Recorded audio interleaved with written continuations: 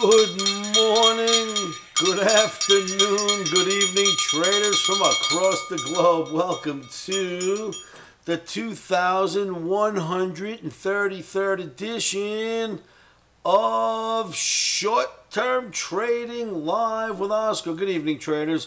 Before we get started, please remember there's extreme risk in what we do. This is a very risky business.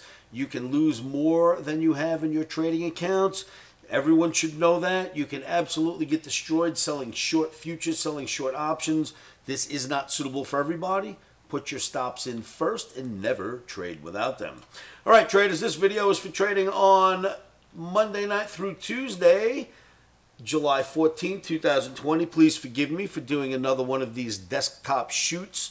And I know that the audio is only coming out of one channel, but I can't get in front of my camera and do my regular videos like I like, you know, the fun ones where I'm in front of the camera and I show some charts, kidding around a little too. But I can't do them right now because my editors, their family has come down with corona.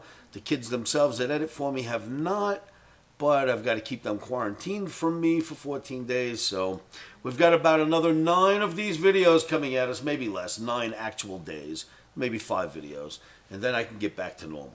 So, the theme of tonight's video, to teach you a very strong lesson, the theme of tonight's video is never interfere.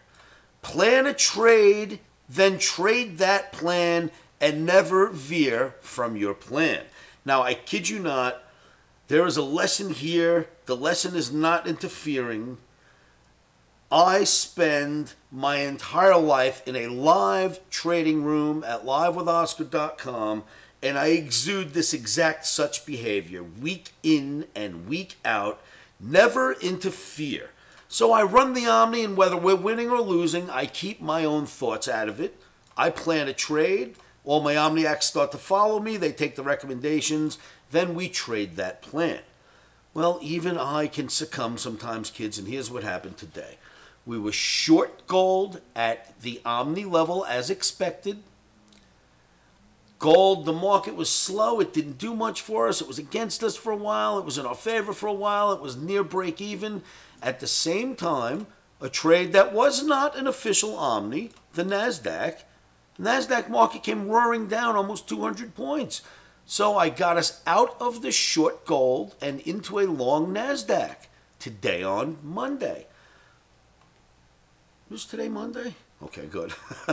The NASDAQ stopped us out, knucklehead me for putting us in, and the gold dropped into a nice fat profit objective, but we were already out of the trade. Why did that happen?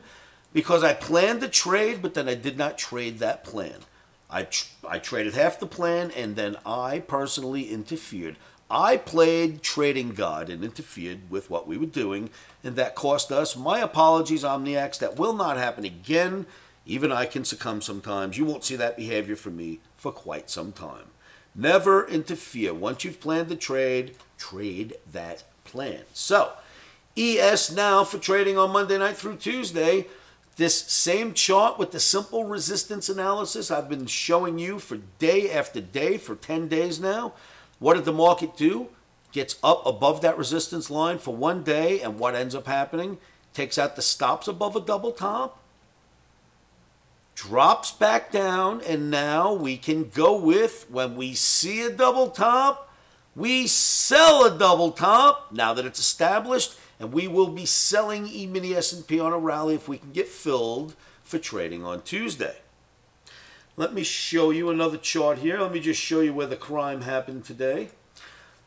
Never interfere, children. So here we are, not in the NASDAQ, safe as could be.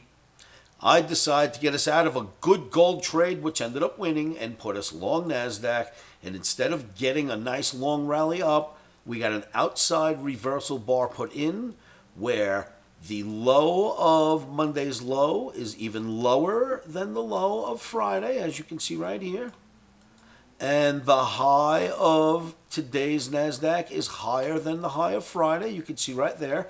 That's considered an outside reversal if, in fact, the close is lower than the bar next to it. And it is. NASDAQ closed lower than the bar next to it, deemed an outside reversal day. and we were stopped out by interfering. I promise to not do that again. All right, traders, that is today's lesson. If you were in my trading room, you've seen that lesson happen live before your eyes. So it will not happen again. No interfering. Remember, with this outside reversal that has taken place in your NASDAQ, take a look at this channel right here. Let's make it a different color so that you can't miss it. Anything red, boom.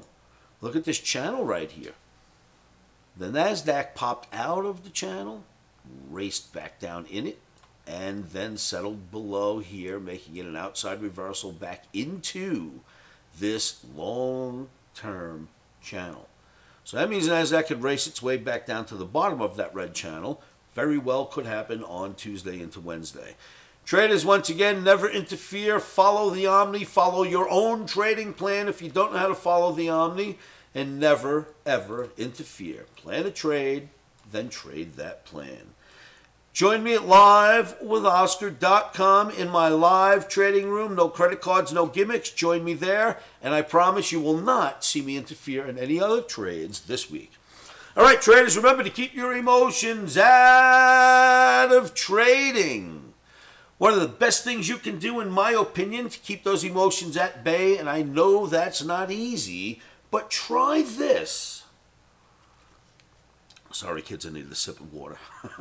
Say this to yourselves every morning, every afternoon, every evening, and you know what that is.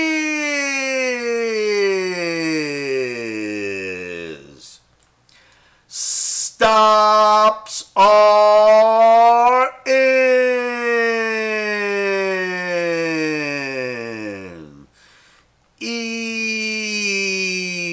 Emotions are out. Traders, you cannot stick up for me and tell me the only reason why this happened today was because of the news that Newsom was shutting down California again.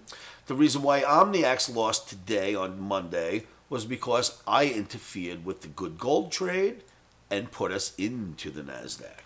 No interfering, and stops are in, emotions are out.